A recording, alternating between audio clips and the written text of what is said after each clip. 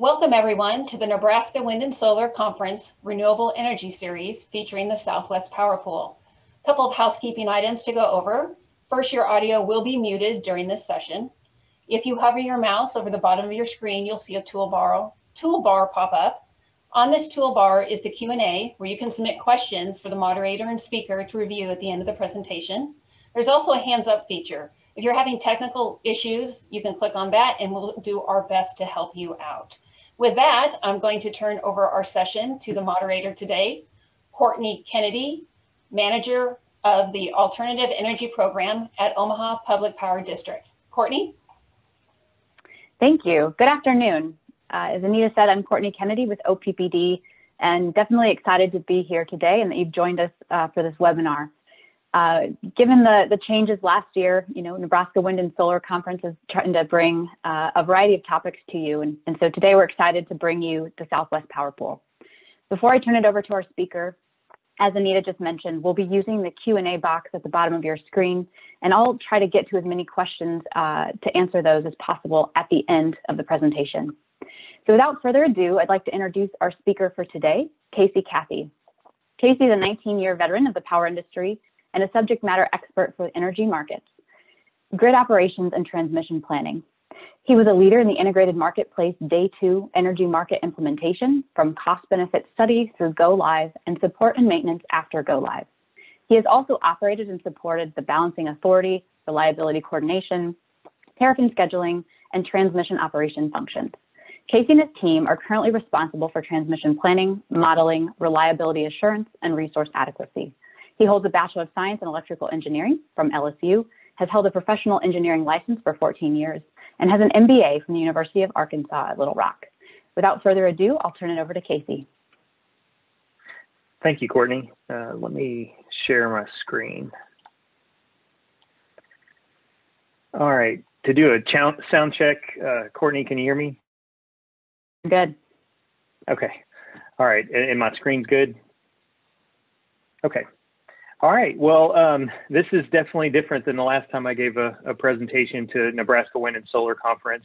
I would prefer the face-to-face approach, but it is what it is. So today we have an hour with questions and answers, so kind of have a lot of content to cover. We tried to distill down some of the, I think, more impactful, valuable items that we believe the participants of the conference would be interested in. So I'll cover basic overview of where we're at with the changing fuel mix that we have, some Nebraska specific data, some observations. I do believe the GIQ is kind of a hot topic with SPP and the membership. And then what does the future hold? I think that's an interesting topic on where we're going from here. And then if we have some time, I would like to give an update on what we're calling script.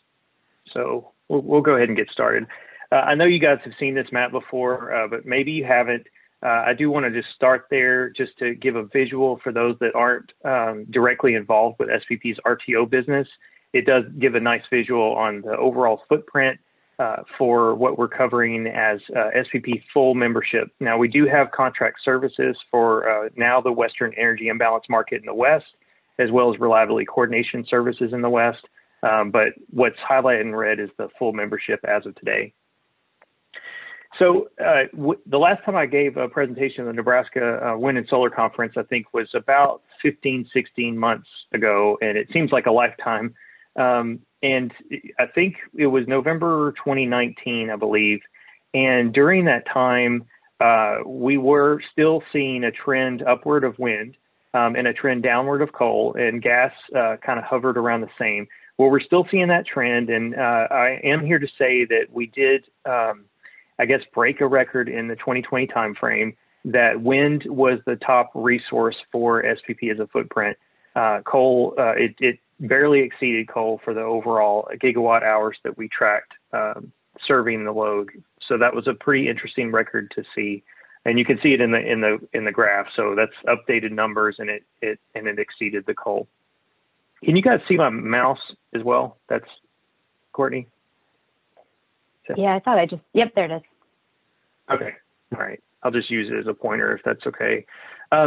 Another observation, which was interesting, is since the last Wind and Solar Conference, I believe we had roughly 20, just a little over 20 gigs installed for the SPP region for wind. And since then, we've actually got 28,000 gigs installed. So we've installed, I think I did the math the other day in preparation for this webinar, that we installed 6,400 megawatts of wind in addition in that 15-month time frame. That's pretty impressive considering the pandemic and everything that's going on in the world. So now we're at 28,000, right about 28,000 installed today. Just over 13,000 individual turbines. And we still have 11,600 unbuilt with signed generator interconnects across. That includes Nebraska across SPP's footprint, and another 53 gigs in different stages of study and development. So I wanted to talk a little bit about, some of the stats that we've seen. As you can see, all the stat dates on this slide are past the last conference. So we've actually exceeded our maximum wind output just the other day at 20,108 megawatts. So that's total output for wind for the region. Our minimum wind output has been updated to 252, and I did want to speak to that a little bit. That was in January.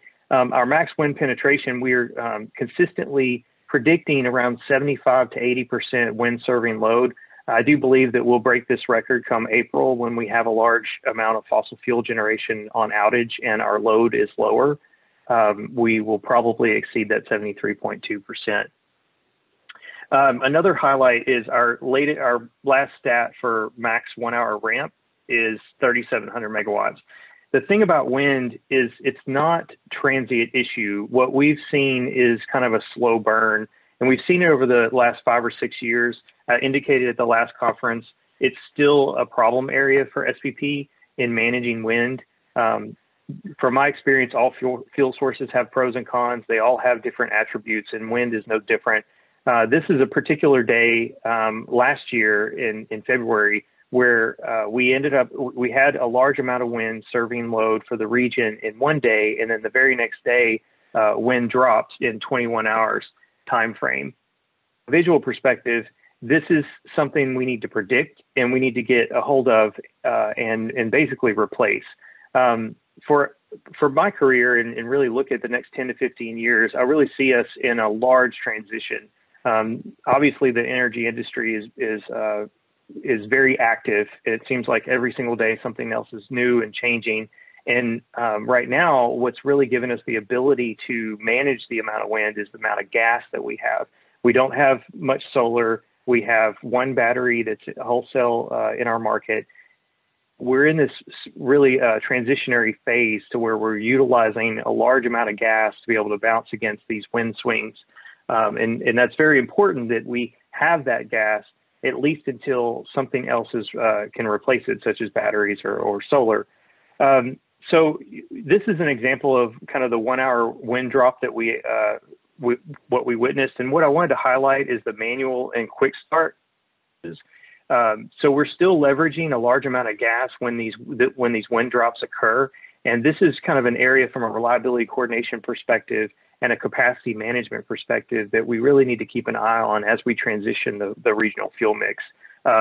As you can see in the pink, those are all quick starts or manual starts that the operators had to make. They were not optimized in the day-ahead market, and they were not necessarily prepared for it. And so when the operators see these wind drops, they have to react and they have to put things online. And so going forward, as we see more coal retire, more gas even retire, what will replace this pink is kind of the big ticket question. Is it a combination of solar and batteries? Is it something else? And so that is definitely something that SPP is spending a lot of time trying to develop policies and processes and tools to be able to understand what is going to replace when the wind isn't there. I thought this was pretty timely and interesting. So icing is an issue, and this was actually last night. And so I thought that everyone could probably relate to the ice storm, and we are still seeing impacts in real time. As of this morning, I've got some updates from our operations and uncertainty response team that we have on site to be able to look at, kind of question the unpredictable and try to predict what we don't know. And so this is a screenshot of what we saw last night as far as icing and the impacts of the wind farms. And all of these light purple and dark purple areas, those are wind farms that have icing issues and are impacted. Their output is impacted by icing.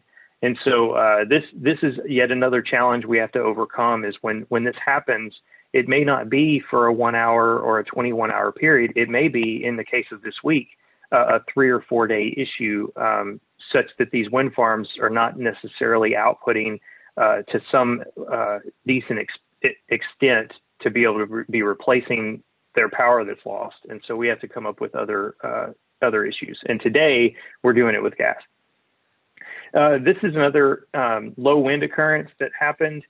And this is an area, this happened Monday.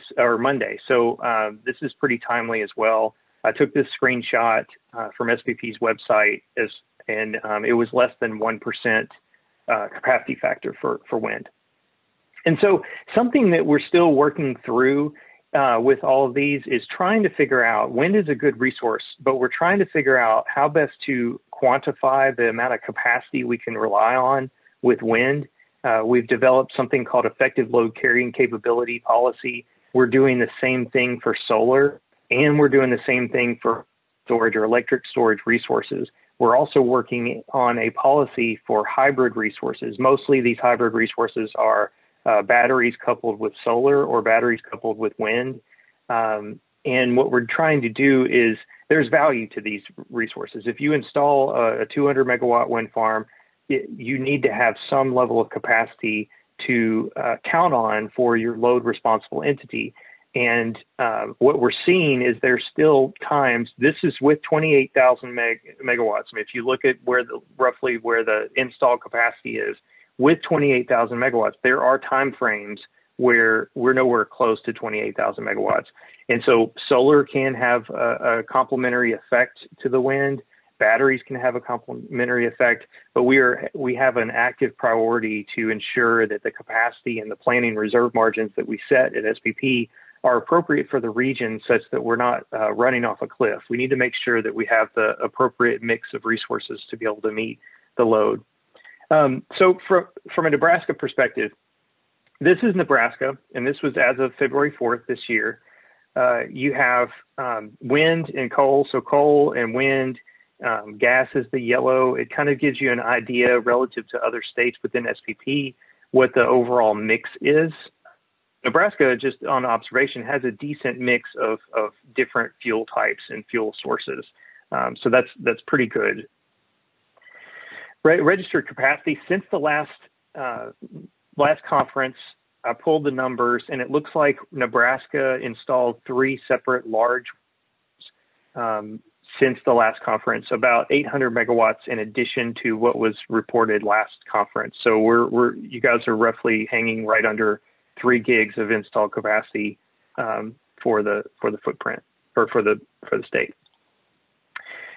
I like this visual because it gives you an idea of what we're dealing with holistically and across time. So as we're installing wind, certainly the overall in aggregate wind capacity factor does increase. And so since the last conference, again, we've increased that line, but there are these transient periods where wind is low, and we have to figure out what to do about those.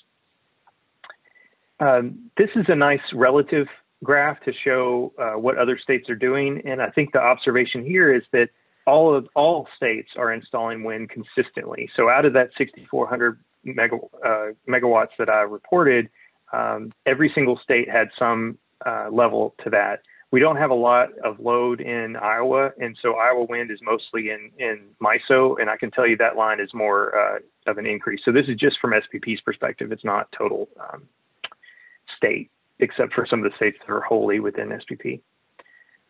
Okay, moving right along, just go to the state of the queue. So this is a hot topic at SPP. It has been for a number of years. We have a large queue.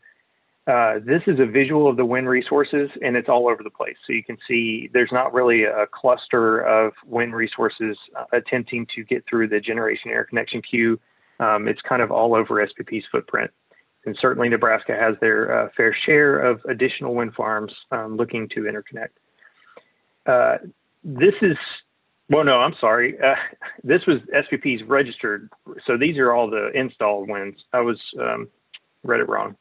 This is the solar registered. So we have roughly just shy of 300 megawatts of solar. This is still an area where is, I think, our next frontier, especially in operations and markets. We have roughly 20 gigs of solar in our queue. I have some stats on the next slide. But we've yet to see an inrush of installs. And so once that occurs, I think that's going to shed light on a lot of the issues that we may have seen in operations and markets, and really try to understand better solar forecasting, better policy to be able to mitigate or operate solar in an effective manner coupled with wind, trying to meet what's called net load. So here's the queue. So I said 20 gigs. It's actually 35.7 gigs. 40 gigs of wind. This is the latest numbers as of January 13th. One observation I wanted to mention about the GIQ is we have roughly 9 gigs of of storage in our queue. And that storage is all the same technology. It's all lithium ion technology. 2/3 of that storage is coupled to some extent with wind, solar, or both at the same point of interconnection. So that's interesting to me because you've probably read that storage is coming down in cost across the board. EV is a big thing. Now, when you look at wholesale storage, there's still investment tax credits that can have a large impact on business decisions to install solar coupled with storage. But what was interesting to me is really the inverse of this stat. 1/3 of storage in the queue is isolated without a different fuel source. So there's obviously a business case to be made within SPP's footprint to install storage for various reasons that are not coupled with solar for their investment tax credits, for instance. So that's interesting. It's as battery storage or storage technology gets cheaper or more cost effective, I think that number is definitely going to grow. Okay, so this is the slide I was looking for. This is a visual on the queue. And so this is up to date as of January 27th. And what the observation here is it's still across the board. And I think that's good. That's definitely good from a regional diverse perspective, weather-based perspective. The map I showed about icing, well, that, there's a line in icing. So really the southern forces can be able to help the northern resources in those types of situations, depending on the situation of the load. Same thing in summer. Usually the load is higher in the south. And so the northern resources can help the south. So being regionally diverse within SPP's Consolidated Balancing Authority is excellent. So let's talk about the queue a little bit. I think I'm doing decent on time. So we're 4 years in a backlog. And at this point, given our current processes, we will never get out. We will not be able to process that large amount of queue requests ever. And so we have to do something. And first you have to look at why we're in a backlog. One is the queue was never designed to have wholesale regional fuel mix changes. It was designed for, in my mind, incremental gas or incremental resource over time to serve load increases. It was never designed for swapping out large amounts of renewables or fossil fuels for renewables. But here we are. And so we have more generation in our queue than we have total load at peak. And so we're trying to figure that out. Some of the problems that we've seen are speculators that are wind developers or solar developers that may utilize the queue to determine what the cost effectiveness of the transmission upgrades necessary to interconnect. And so that's one area that we've seen as a kind of a barrier for increasing or clogging up the backlog or the queue. Uncertainty of what actually comes out of the studies is a problem. There's kind of a low financial commitment based on our 3-phase study that could lead to more speculative customers. And there's a high number of models. Now this is we definitely have a tangible aspect and control over. We have over 404 models for a particular study. And you didn't hear me wrong. I validated all of the different models that we use for short circuit, for transient, for power flow, for voltage stability. And so they're all for a purpose. We have to figure out, when we try to interconnect a resource, we have to figure out what the impacts are for these resources, and they have to pay a certain amount of transmission upgrades to be able to effectively connect reliably. And but we have identified that there are ways to still get there without so many models, without over-engineering the process. So that is something that we're trying to balance and really cut scope. It comes down to cutting scope, but we need to be careful and ensure that we're not cutting scope such that we're putting the grid at risk, and making sure that we're not catching on the back end where we allow a resource to connect and then we see issues and we have to scramble to fix it on the back end. So the goal right now, and this is a corporate priority for SPP, is to get out of the backlog. There are a number of reasons for that, and I think that that's pretty curious. It's not just, do we need to just process all these generators? Not all these generators have an obligation to serve load, but there's renewable portfolio standards, there's state standards, there's overall desire for load growth and customer growth, and some of those require sustainability and certain renewable goals. And so you kind of have to look at the GIQ as a holistic view of how we increase load additions at SPP, how, for NPPD, OPPD, LES, how they assess and attract additional load to their footprint. And when they do that, they need some assurance that there's deliverability from maybe renewables.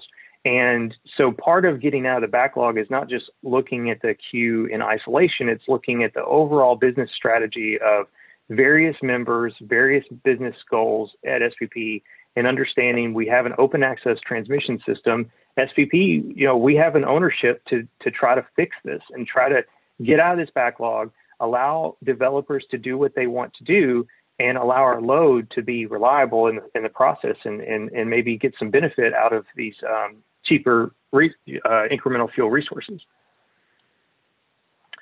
Okay, so just real quick, because this can take probably the rest of the hour talking about what we're doing. So this is actively being pursued at what we call a Generation Interconnection User Forum, and we're trying to develop an overall approach that's stakeholder driven and making sure that our stakeholders are okay with the changes that we develop. This is a specific targeted plan to mitigate the backlog. I'm just going to talk briefly over it because we just don't have enough time. But some of the things we'd like to do is expand. Right now it's queue-based, almost like a line at the grocery store. And so if someone gets out of the line, maybe this is a bad analogy, but if someone gets out of the line, you have to restudy that who all is in that particular cluster. And so to the extent that we can make multiple exit paths or exit ramps for certain participants without disrupting an entire cluster of other customers in the queue, then that makes it more effective and efficient. We kind of want to add some quality to the overall pecking order of priority. That's another thing. So how can we ensure readiness based on all queue customers, or all GI customers are not created equal in their status and time frame within the queue process itself. And so how can we extract that data to understand where people are at in terms of their overall readiness and development aspects, and how can we shuffle the queue to be able to process things a little bit more effectively to get to the end goal. Can we increase financial commitment? I mentioned that before. That is a delicate subject because you want to make sure that you're still having the spirit of an open access transmission system, and you don't want to cost prohibit real customers that may actually have the means to build by putting an artificial barrier on the front end. So we have to make sure that it's, if we do increase, that it's very well thought through what those increases may be, and that we're really getting to the right goal. And then reduce the length of time. I think members and SPP staff have different interpretations internally and externally on what that might look like. Can we get our process down to a year. That's really what the ultimate goal is. I don't know. And so, but it's going to take some thinking of policy changes. We're going to have to cut some scope, but we're going to have to make sure that the scope that remains is really indeed robust enough to be able to address the purpose of the GIQ and really ensure that whatever we get through and has a GIA, we've identified the appropriate upgrades for them to interconnect. I think I need to speed up a little bit because I do want to spend some time on Q&A with you. But this is a visual. So if we don't do anything and this assumes no restudies, this is the queue where we're at. And just to highlight, if we're in 2021 and what we're working on is 2017, this just kind of gives you a cue that fast forward 3 years from now, maybe it's me or maybe it's another SPP staff member talking to the Wind and Solar Conference. If we don't do anything, we'll be studying DISIS 2020 in 2024. And so that's kind of proving out that we're not pulling out of the queue. We'll still process. People will still be able to implement and integrate additional resources, but we're studying things that are frankly older in the queue. This kind of gives you a visual. Again, this is not vetted fully through the membership, but it gives you kind of a visual on if we implement the changes that we're considering over the next 6 months with our membership, we will catch up by 2024. So I apologize. This is the visual that was given to me. I kind of want it to look like the previous slide. And so the idea is just to visualize that it will take, even with policy changes and everything that I mentioned, it'll still take about 3 years to get caught up such that we're through all of these DISIS studies, and we're at 2024, we're actually studying 2024 Q. Okay, so this is pretty fun for me. This is part of my current responsibility is what's called the Integrated Transmission Plan. And what I think is fun is trying to figure out what the future holds.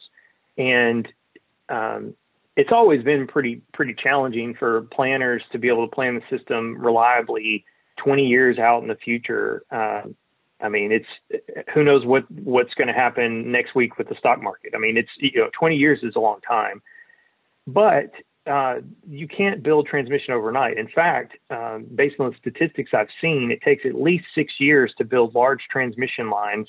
If you all in from the point that we say this is the transmission line to the point that it's actually energized. When you talk about permitting, you talk about building, you talk about all the approval processes, it takes about 6 years, and it could take even longer than that, depending on restudies or reevaluations or maybe issues within certain approval processes. So 6 to 8.5 years. So we have to be able to predict the future and try to assure that the transmission that we're building is appropriate and it's beneficial, because transmission is not cheap. But if we build the right transmission, it's very cheap from a benefit to cost ratio perspective. And so I just wanted to talk a little bit about, since it's the Wind and Solar Conference, just some of the things that we're looking at. The way we do an annual ITP, and that is reliability and economic transmission planning blended together. So our annual ITP was approved, our scope was approved 2022, this past January at our MOPSI, our full represented MOPSI. And so the way you read these are, you have future one and future two, you add these numbers to the year that we're studying. So 2022 is the year that our study ends. We actually started the study last summer, but in October of next year, we will have a final portfolio that we present to the full membership of transmission we need to build. And we do this every October. And so the way you look at this is you take this number up here and you add it to the 2022. So just to highlight some things, we look at two different futures. You look at 5 and 10 years out, as well as 2.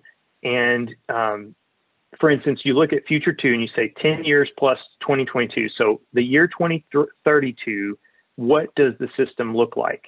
And so we use all of these member and SPP vetted and also the market monitoring unit vetted assumptions, such as coal age-based 52 years. We retire those resources unless there's a waiver request through the membership. Current industry forecasts, we use a gas forecast vendor to determine what does the gas price look like 10 years from now, and so, or 10 years from 2022. So the thing I wanted to highlight is just some of the projections that we're starting to see. It's carrying forward. Really, the theme here is that it's carrying forward from what we've seen in the last 7-8 years.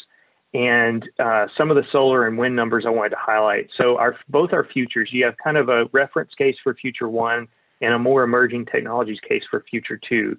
And what we attempt to do is look at the state of the system for both futures and develop a portfolio that meets both futures at the same time. And so that's a pretty interesting challenge for transmission planners at SPP. But just to take an example, you look at solar, 15 gigs of solar in 2032. So in this particular state, we're predicting 15 of that 35 gigs of GIQ is going to be installed by 2032 in this particular future. And the whole purpose of this is to be able to blend economics and reliability such that we have a good transmission grid that's reliable, that kind of meets all of the needs of members. Something else to note is we have a 20-year, we do this every 5 years, and it just so happens with the change in administration, it was kind of interesting. This was already being contemplated prior to the results of the presidency, but I did want to just highlight it. So this was also approved in January. This is 20 years plus the 2022. So the same thing, you read this, you say 20 plus 2022. So the year studied is 2042. And so one thing to just note is future 3. So this was a more aggressive accelerated decarbonization future. We do not issue notice to construct out of this study. So no money is invested in this study other than the cost it takes to actually run the study. But there's a lot of value here because what it does is it helps with different bookends between future 1 and future 3 on what the grid might look like. We actually develop solutions for the needs that we identify in these particular futures. And why that's important is it helps give us, not just SPP staff, but also the transmission owners and transmission operators, planning coordinators, transmission planners at SPP's footprint, some guidance and guidelines on what the grid might look like given the more accelerated decarbonization. I mean, if you look at these numbers, there's 65 gigs of installed wind in 2042 for this future 3 versus 41 gigs. I mean, we're already at 28. So, is it a stretch to say we'll have 13 more gigs in the next 20 years? I think that's not a stretch. But I'm interested in the results of this. I think it'll be pretty good because it'll help give us a guideline on where to build transmission. Okay, I think I'm still doing pretty decent on time. Just moving right along. This gives you an indicator of conventional generator retirements. We have seen increase in retirements, but I did want to pause here just a little bit, and I do wish this was more of a discussion with you all. There's a challenge here because there are members that want to retire.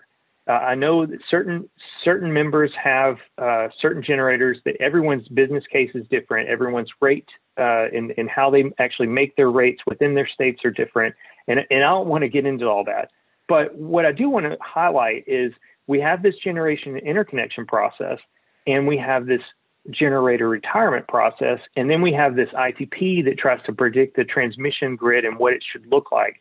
And so there is a little bit of a disconnect there, and we need to make sure that as businesses and members decide to retire certain resources, we ensure that we're not only building the right transmission, but we're replacing it appropriately. And that kind of gets back to my earlier discussion around how we design the resource capacity accreditation methodology for the region, and making sure that individual load responsible entities, for instance, NPPD, OPPD, or LES, have their greatest benefit in what their investment choices are when they invest in certain resource plans and choose to retire, if they choose to retire. And we need to make sure that all of those things blend together. They've traditionally worked very well in SPP, but given just the rapid nature of how we're accommodating various variable energy resources, as well as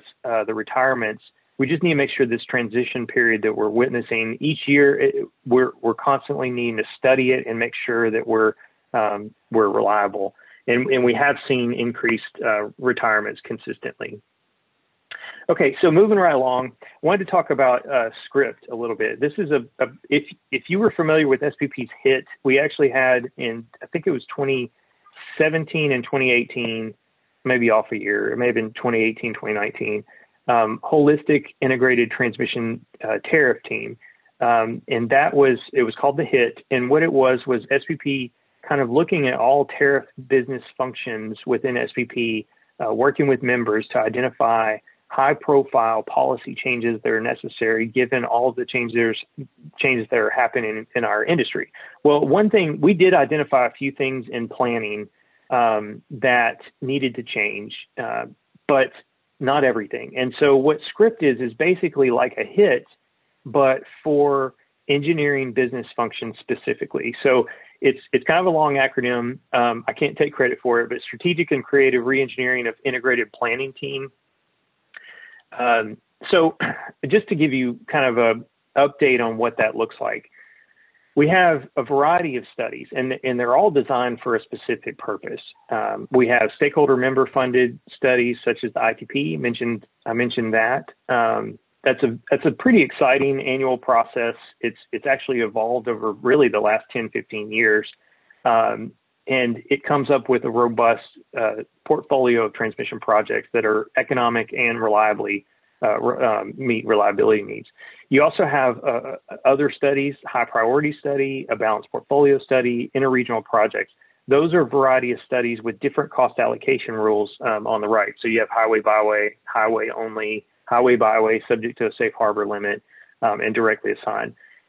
Some others we have is transmission service. So if, let's say NPPD wants to buy firm service from a solar farm, I don't know, in Kansas, and they want to have firm service from that resource, well, they'll put in a firm reservation and we'll determine at SPP what upgrades are necessary to ensure that firm service is deliverable from that solar farm to NPPD's load. And so if there is a determination there needs to be an upgrade, then it follows those cost allocation rules for transmission service. And then GI, we talked about GI, that is directly assigned based on the interconnection request itself. And we also have a separate process for sponsored upgrades. So any qualified member could come to SPP and with a particular project that they would like to upgrade, and they would have to pay for it.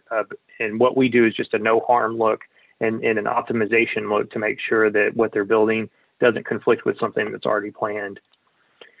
So why did I talk about all those things? Well, the goal of planning is to be, it's all one grid. I mean, so if you look at these studies, there are all these different studies with all these different business reasons for them. We have, and I didn't even mention, AQ, where we have load increases and we have load requests for determining what the overall impacts for increase in load is. So they all have different timelines and they come up with different solutions. They also have different objective functions. So a GI, for instance, is a cost-effective objective function. So it's not seeking the most robust plan. It's only seeking the least cost to allow that generator to interconnect to the grid. That's fine in isolation. You look at it on paper and you say, okay, this is a solar farm that wants to interconnect. Should they be paying for a more robust transmission upgrade across the entire region?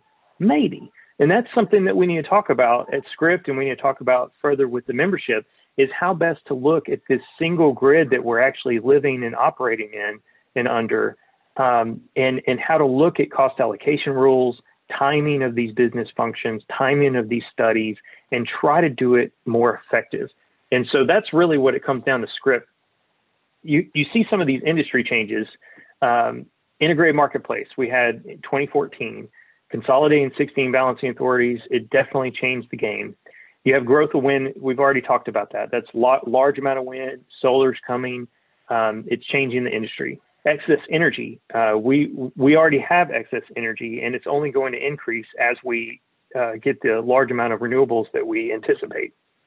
GI request volume, that's across the industry. That's not, it's MISO has a backlog. It's no one has really solved, it's not an SPP unique problem. No one has really solved this inrush of queue requests. Regional investment, that's definitely changing. Parallel studies, I mentioned that is continuing. So SPP, I've already mentioned the first one, lack of export capability. Now, this is something that's an area of SEAMS that has numerous items that we could potentially improve on, such that we can sell our excess energy to the Western Interconnect or to the East more effectively as a region, and it also benefits load in that case. Lack of consensus on planning assumptions, that's another thing. Depending on what member you ask, will we have that amount of solar 20 years from now? Will we have that amount of wind 10 years from now? That's a challenge because we need to make sure that we're doing the right thing. Ultimately, members fund these transmission investments, so we need to make sure that the studies that we have integrity and are trusted, and there's credibility to them. Lack of certainty about the future transmission investments. That's getting more and more challenging just by nature. We haven't even talked about distributed energy resources, behind the meter solar, EV charging, the variances of things that traditionally load has not had to mess with that much. You've usually had an incremental load increase of 1% or 3% or whatever it may be. And that part of the power balance equation is even getting more challenging. I mentioned the parallel studies and then concerns about inequitable cost allocation. So that's a pretty big challenge. So I'd like to wrap up with 2 more slides and then we can open it up to some questions. So what is SCRIPT? I don't want to read that long acronym again, but it's a group of stakeholders from the members, from the board, from the regional state committee. And it's a small group that's intended to work through these next 6 months, some of those challenges I mentioned from a planning perspective, with the goal to complete a package of policy recommendations in the October of this year round of meetings, MOPSI and board, that we meet at SPP. And the overall policies, what we're intending to do is try to consolidate some planning processes, improve certainty, reduce dependency on queue-driven analysis, improve decision quality. How can we study these futures a little bit better? How can we ensure that the transmission investments that we're studying have integrity and we can all support, yeah, this makes sense. This is the grid that we think we should be designing, and everyone can get behind it to some extent. There's always going to be some things that certain members, or SPP, depending on who you ask, might have an issue with this particular assumption or that particular assumption. But as a whole, and this is my personal view, if SCRIPT puts us in a better position to where we could come up with, let's say, a robust solution that maybe GI customers could help pay for, load could help pay for, and in the end, we're actually saving more money because we're looking at it more holistically as opposed to these one-off parallel processes, then it's a win-win for everybody. And so that's what we're hoping for. With that, these are so odd because it's just me talking to a camera. But I'll try to see if I can just engage with Courtney, and then she can give me the questions. But I didn't mention DERs or ESRs or hybrids. We have a lot of initiatives that we're working on at SPP. To try to best prepare for the future in this evolving grid that we have. Thank you. Great. Thank you, Casey. We do have a couple of questions coming in, so we'll go ahead and start working through those. But first off, we've had several questions about the availability of these slides. So I just wanted to make sure folks are aware this presentation will be available in the next couple of days on the Nebraska Wind and Solar Conference website. So you'll be able to look at this again there in a couple of days. So Casey, first off, I think we've got some questions, so I'll kind of lump a couple together around SPP's backlog and processes compared to maybe some of the other ISOs in the US. So how does SPP backlog and the study process compare to MISO or other ISOs? And then are there things that other marketplaces are doing better with their queues that SPP could look to try? Yeah. In general, we've looked at that, and I kind of mentioned it late in my presentation, but we have not found a magic bullet in other regions. And so there are different practices. Sometimes, I mentioned the cost of entry. There are we actually had a grid. I don't have a slide readily available, but we have a grid that compares what others do in their queue, and none of them are perfect. And so we are trying to borrow best practices from them. But I think what we need to do is think differently in what problem we're trying to actually solve, and really maybe blow it up a little bit. And I think that's going to be the challenge. Looking at the queue backlog and how to get through the backlog, I think is the easier part.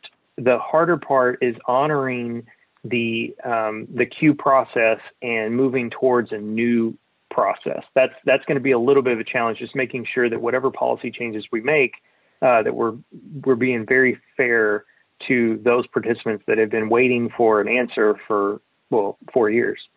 So. Great. And maybe one other similarly related question, kind of to how ERCOT does some things. What are the limitations of hiring outside firms to help improve the ability to process QI studies, similar to how ERCOT handles their interconnection studies? We do that. We do have, we've actually done a couple of things, and that's again another slide I actually cut. It's so we've cut our models from 404 down 47%. So we're just over 200 models now. We increased with our three-stage process. Our first three-stage process was complete on time with the 2017 DICES, and we've added staff, I believe 8. Don't quote me on the total staff, but we have added SVP staff towards the GI process. We've actually pivoted some other existing staff to be able to help support some of the GI efforts, and we do have consultants as well. The issue is more of a process issue as opposed to a manpower issue, but the manpower issue is a component. I mean, if you have more subject matter experts working at this problem, we can certainly get it solved quicker. But again, this is our number one corporate priority for 2021, as handed down from the officer team at SVP. And so to be clear, that's a big sign that we will have a plan put forward towards the membership to be able to get out of this backlog in fairly short order.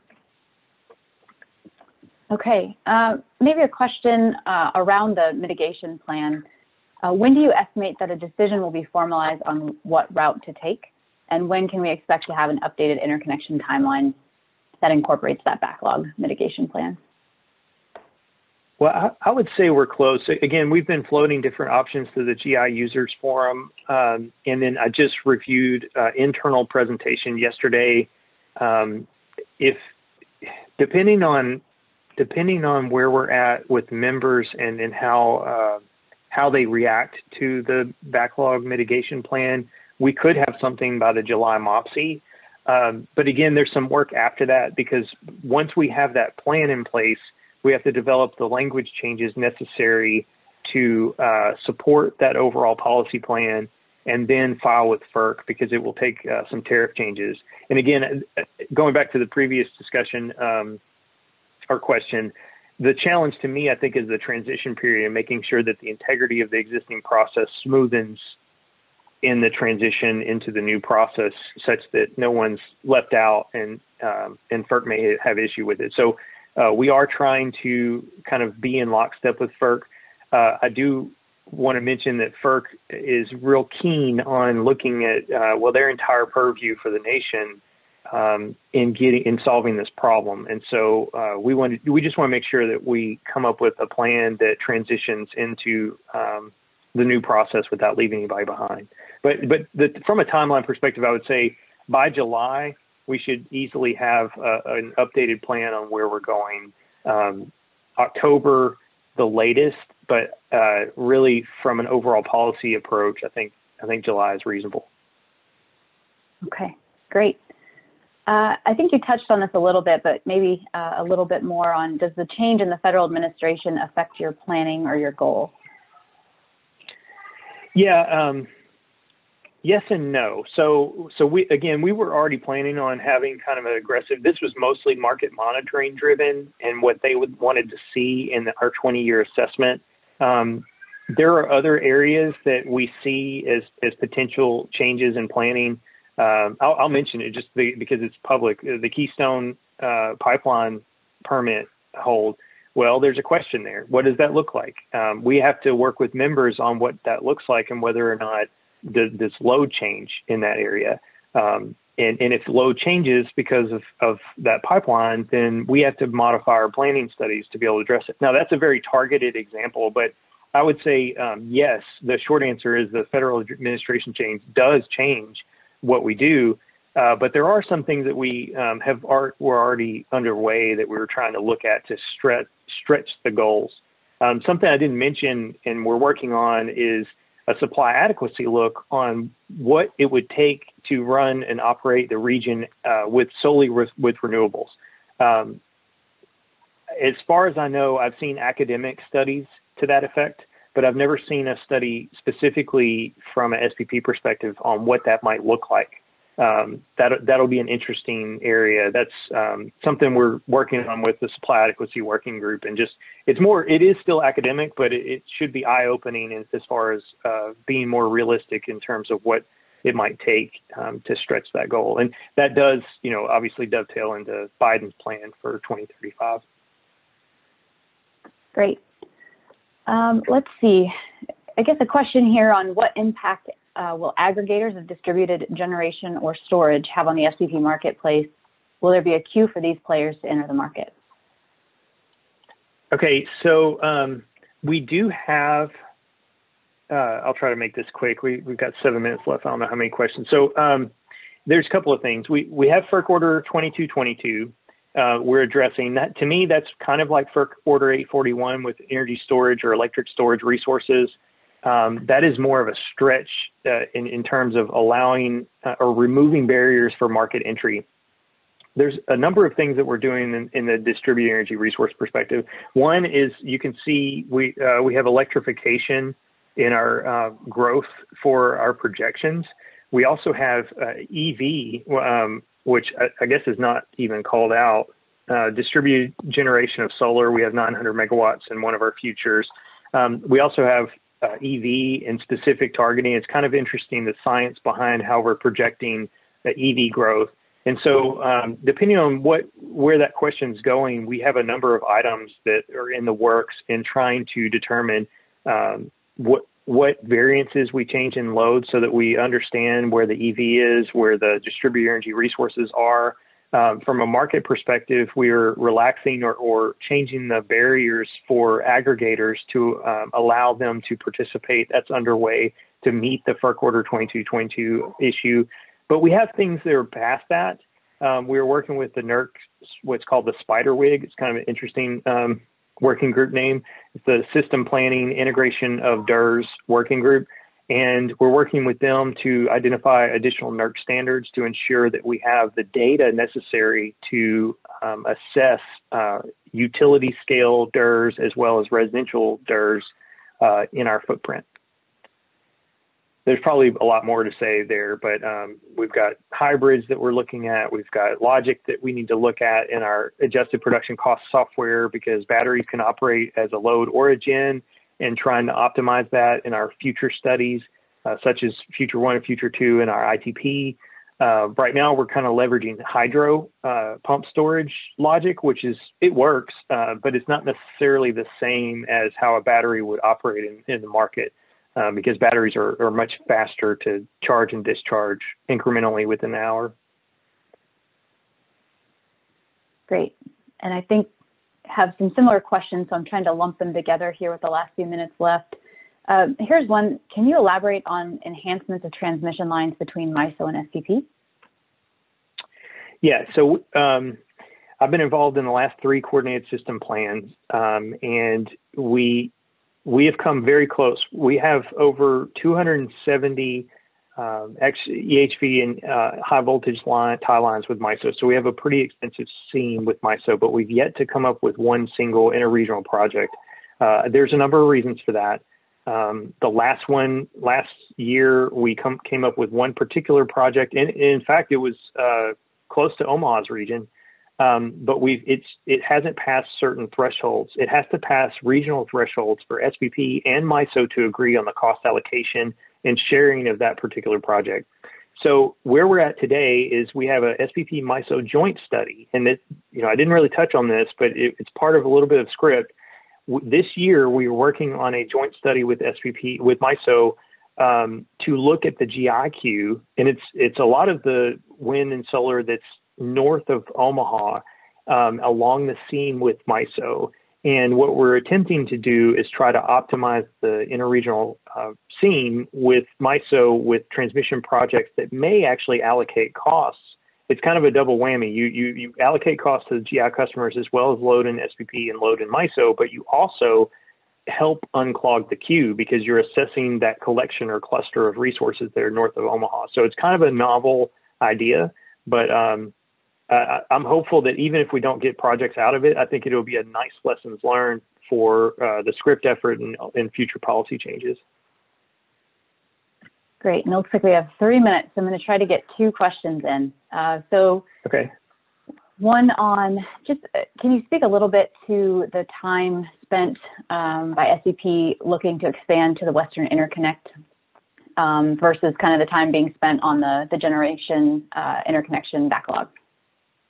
Yeah, so we have, well, it was kind of answered a little bit earlier with the additional resources and consulting contractors. We do assess that. The resources spent on the Western Energy Imbalance Market as well as the RC services are contract-based, so they are not part of the admin fee. But I do recognize where that question's coming from because if we're, from a priority perspective, what should we be doing? So there's a lot to unpack there because, it's a matter of long-term strategy as well as trying to meet the needs of our core administration and SPP's membership. And so there is a lot more there that I probably don't have time to go into, but we have increased effort and staff to GI. Okay, great. And one more we'll try to fit in here. So you touched on retiring plants. Last month, there was an update to the FERC order regarding surplus interconnection service. Can we expect a second SPP queue for surplus interconnection? I don't know if we can expect a second queue, but we are working on the policy changes necessary to facilitate that. I have not been entirely close to that, to be honest. But I can say that the principal engineer that's working on that policy change, we are trying to work on something that's more effective and efficient to be able to meet that need. Okay. Very good. Well, I think that answers all of our questions. We've got a few seconds left, so I just want to take a minute to thank everyone. We had great attendance today, and thank you, Casey, for your time and expertise. It's always a lot to learn in a short time, so thank you so much. Thank you. Appreciate it.